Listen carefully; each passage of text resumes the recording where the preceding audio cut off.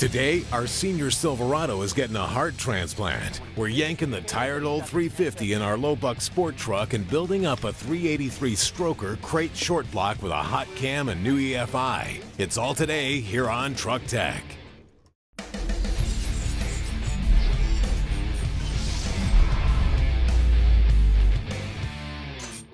Hey guys, welcome to Truck Tech. We're back working on our 93 full-size Chevy short bed truck that we've named our low buck sport truck. And as you can see, well, it certainly doesn't look low buck anymore with its brand new paint job, updated front end, new wheels and tires, lowered stance, and a cowled induction hood. Since we've taken care of the show part, it's time to look into the go part. And as you can see, there's something missing.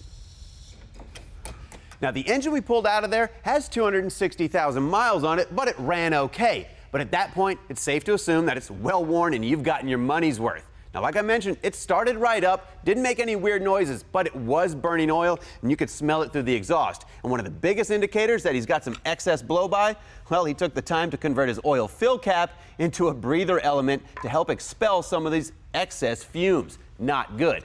Now, we could strip this engine down, send it off to the machine shop and do a bunch of work and build the engine that way. But we've got a short block sitting around that we've got our eye on.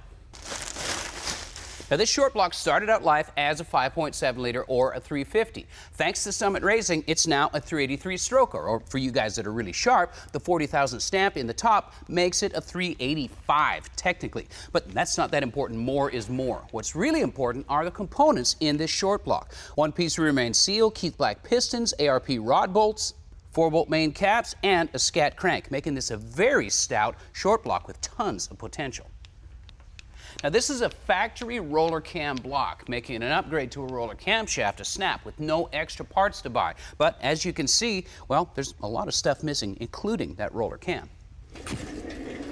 Now, to turn our short block into a complete engine, we've got a table full of parts. Now, our Summit 383 shipped with a flex plate that's matched to the balance of our rotating assembly. But we've also got a new harmonic balancer, quality ARP balancer and head bolts, a new timing pointer, a Mr. Gasket timing cover and some hardware, a new comp timing set, and a comp hydraulic roller camshaft, along with a set of new hydraulic roller lifters with the necessary guides, hold downs, push rods, and some new 1.52 to 1 ratio comp roller rocker arms that'll be held down by some posi locks.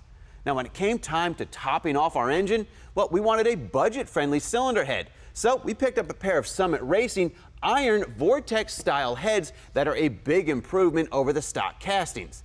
Now, they feature 67cc combustion chambers, 1.94 intake valves, and 1.5-inch exhaust valves. And these things, as shipped, can handle a max valve lift of 520 thousandths. And the cam we've got spec'd out is within that range.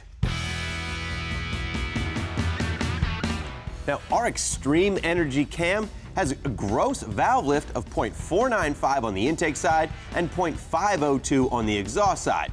We're definitely safe with that 520 thousandths max lift number. It's also got a duration at 50 thousandths of 218 degrees on the intake side and 224 degrees on the exhaust side. And like usual, make sure you don't nick the cam bearings during installation. Slow and steady is the way to go. And with a cam in place, we can install the cam retainer plate. Then we can move on to installing the crankshaft sprocket. And make sure that the keyway in the crank gear lines up with the keyway in the crankshaft, and that the reference mark at the top of the gear for cam timing is at the 12 o'clock position.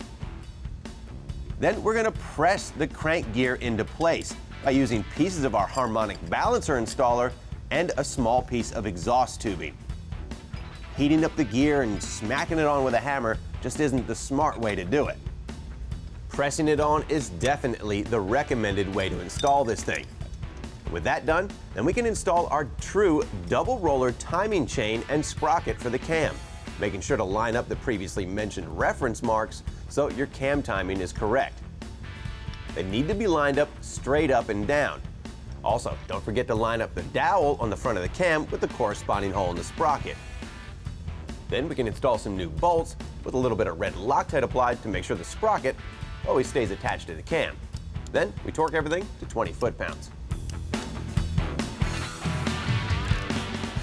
All right, now if you're putting together a stroker like this, one thing you need to look out for is connecting rod to camshaft clearance. What happens is the big end of the rod swings awfully close to the cam lobe. If you're running a traditional rod bolt with the bolt head at the top and a nut at the bottom, it's even more of an issue and even tighter. We're running ARP cap screws, so that eliminates that problem. Plus, they've beveled the top edge of this rod to create even more clearance. Now, our cam is kind of mild and not that much lift, so we're in good shape. But you're running a big lift cam, this is something you definitely want to check for. Up next, see how modeling clay can show you piston to valve clearance. Stay tuned.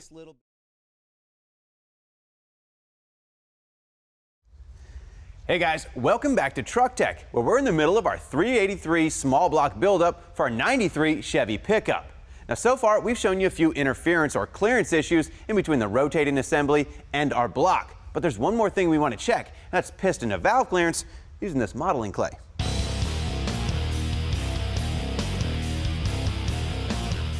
Just a tiny little bit of oil, keep the clay from sticking to the valves. Now you need to use the head gasket, but it will flatten out if you torque down the bolts. Now most manufacturers will give you a compressed gasket thickness, and that difference needs to be taken into consideration. The bolts just to hold it in place. Don't want to compress the gasket. Now in doing this procedure, you need to use solid lifters or some type of lifter that won't compress. Otherwise, the heavy valve springs will override and compress our hydraulic rollers, and we'll get inaccurate results. Now in our case, we've temporarily modified the lifters so they won't compress. That way we get a good reading. Another way to do it would be to swap out the heavy valve springs for some really light springs and do the test that way.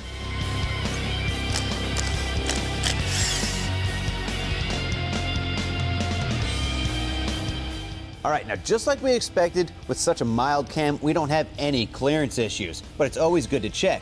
You can see in the intake valve, we had the slightest little bit of compression here. We've got over a 1/4 inch gap, and that's forever in engine building terms. On the exhaust side, it didn't even make a mark. We're in good shape. Then it was time for a new timing cover gasket and our new chrome timing cover. Now these bolts only get snugged up. You don't want to over tighten them and warp the cover. Then it was the installation of our harmonic balancer. Now you don't want to use the original harmonic balancer bolt or anything like that to pull the balancer onto the crankshaft. It puts a lot of stress on the threads of the bolt and the threads in the crankshaft. So if you're going to be tackling a job like this, it might be a worthwhile investment to pick up a Matco harmonic balancer installer. Then we can install our new timing pointer.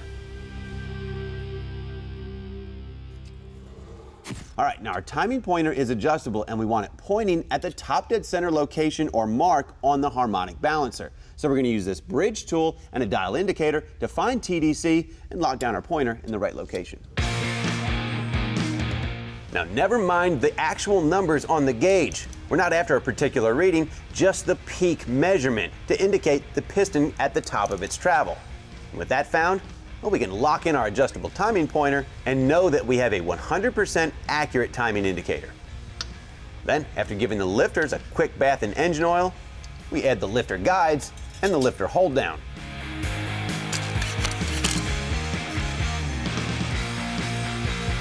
Then, after one final wipe down of the block deck and the cylinder head mating surface, we can drop the new head gasket and cylinder head in place for good. Now these bolts go through a water jacket, so we applied some Loctite thread sealant to make sure we don't get any coolant leaks through the bolt holes. Now to tighten down the head bolts, I'm just running them in loosely with the impact. Then I'll get out the torque wrench and torque everything to spec. Make sure to follow the correct torque sequence and procedure when tightening the bolts to spread out the load evenly. Then we can torque the bolts in 3 different stages, finally ending up at 70 foot-pounds. Then it was time to drop in the push rods, which we coated on either end with a little assembly lube. Same with the top of the valve stem. Then we dropped our new roller rockers in place, getting everything ready for a valve adjustment. Take this one to zero lash, take all the slack out. You can feel it. All right. Then we'll take our lash adjuster and go half a turn and tighten down the lock. And with our crank pulley in place, we can install our new balancer bolt and torque it to 80 foot-pounds. Cool. Now, the guys next door who build engines all the time told me to check out this CAMS valve train spray. Sprays on, gets sticky, and will protect the valve train on first startup, even if the engine sits for a little while.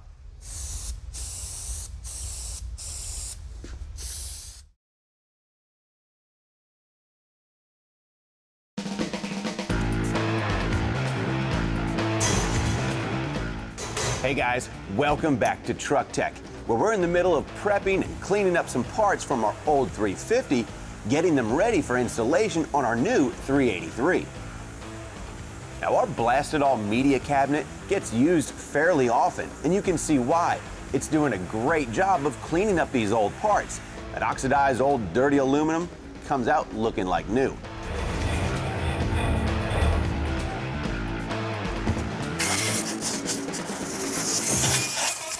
So after blowing the dust off of this thing, Kevin hits it with a couple of coats of Duplicolor high heat paint. First, a light ground coat, followed by a heavier second coat.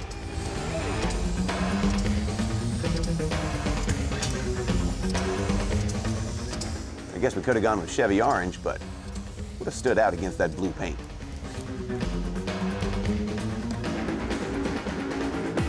So with all of that stuff out of the way, we were getting ready to reinstall all the painted parts and get ready for the Super Trick intake manifold and EFI system to go down in the valley. Ran into a slight problem with the stock valve covers. Because of the roller rockers, well, we've got an interference issue. So we took these supports out, took them completely away, and still, even though the cover will go down and mate the surface, there's still going to be an interference issue with the rocker arm. So plan B, we got to wait on the brown truck and get a new set of aftermarket valve covers that will clear the rocker arm setup. So no harm, no foul. We didn't waste any money. We just have to spend a little bit more. Now, so far, there's one thing we haven't talked about on our new 383, and that's the fuel injection system.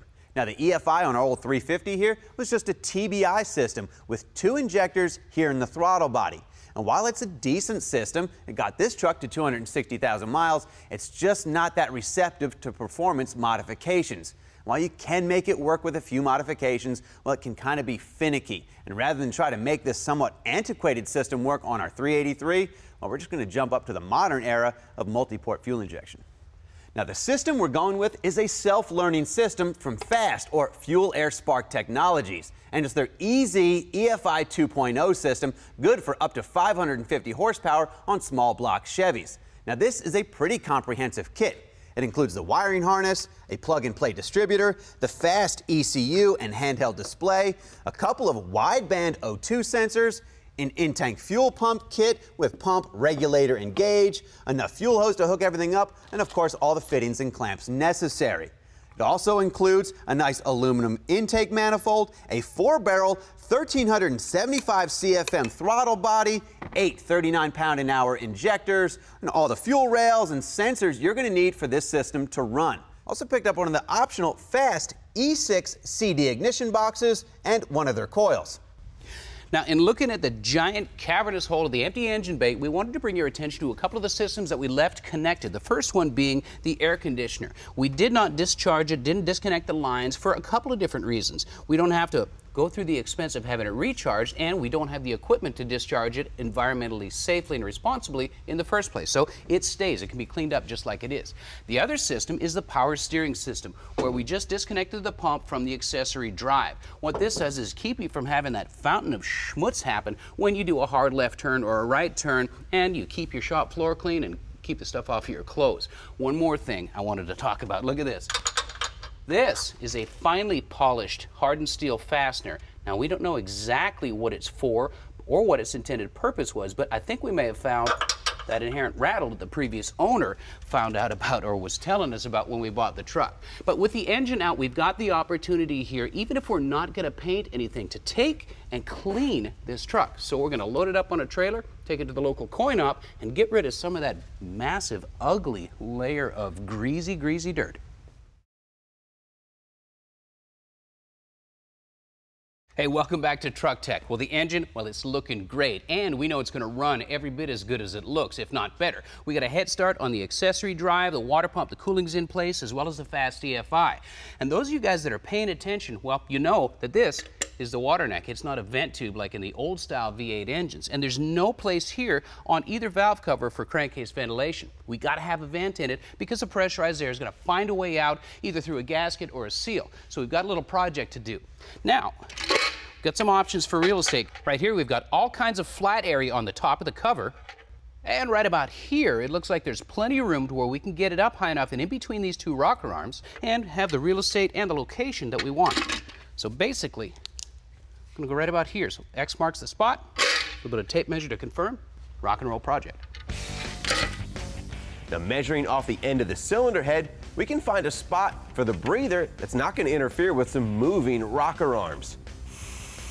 Starting with an 1/8-inch pilot hole and stepping up to the medium-sized step bit, and we can go for the big boy to create an 1 3/8 hole. Now, the last thing you need on your freshly built engine is metal shavings. So a hand file and a little bit of sandpaper, make sure that doesn't happen. Nobody wants aluminum shards floating around in their oil. Now, this breather adapter is baffled, and that'll prevent hot oil from splashing directly into the breather, but it will let the vapors out. And these breather adapters can be used for open element breathers or for PCV systems. We may end up installing another one on the other side to do just that. And since we don't have an oil fill cap, this will be a convenient spot to fill the engine with oil.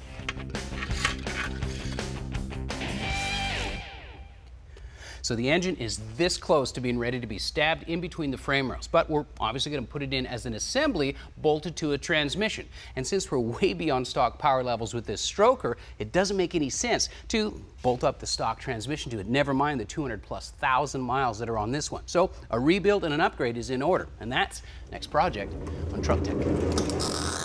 Hey guys, if you're in the market for a new TIG welder, but you find that some of the advanced machines with all their buttons and knobs and adjustments are a little intimidating, we need to check out the Miller SYNCROWAVE 210. This user-friendly machine can do AC or DC TIG welding along with DC stick welding. And it's got the Pro Set feature, which takes some of the guesswork out of setting up the welder. Or you can make your own adjustments using the menu and the adjustment knob and take advantage of things like the adjustable pulse setting. And on the side, there's storage. We've got a foot pedal in here along with some of the extra cables, and it uses the MVP plug, which plugs into the either household current or 220 shop current. Now, distributors have been around for ages, but it doesn't mean they can't be updated with modern technology, like this one from MALLORY. This CNC billet MALLORY MaxFire distributor has all the features of a modern digital CD ignition box built right into it. It'll fire multiple sparks at lower engine RPM and has full electronic timing control with 7 pre-programmed advanced curves, where you can design your own using their software. It's also got built-in rev limit functions and a map sensor that can handle up to 30 pounds of boost and can retard ignition timing proportional to those boost levels. Pretty cool for a distributor. Now, if you guys are really serious about diesel performance, you need to check out this custom race engine from PPE, or Pacific Performance Engineering. This thing's got a full host of internal upgrades, making it capable of withstanding up to 1,800 horsepower. Now, this thing also uses PPE's dual fueler kit, which adds a second fuel pump to work in conjunction with the factory fuel pump. It's controlled by their microprocessor. This fuel system also features PPE's ported fuel rail fitting, which eliminates a factory restriction. So whether you're in need of a complete race engine or just a fuel system upgrade, check out PPE. Guys, thanks for watching Truck Tech. See you next week.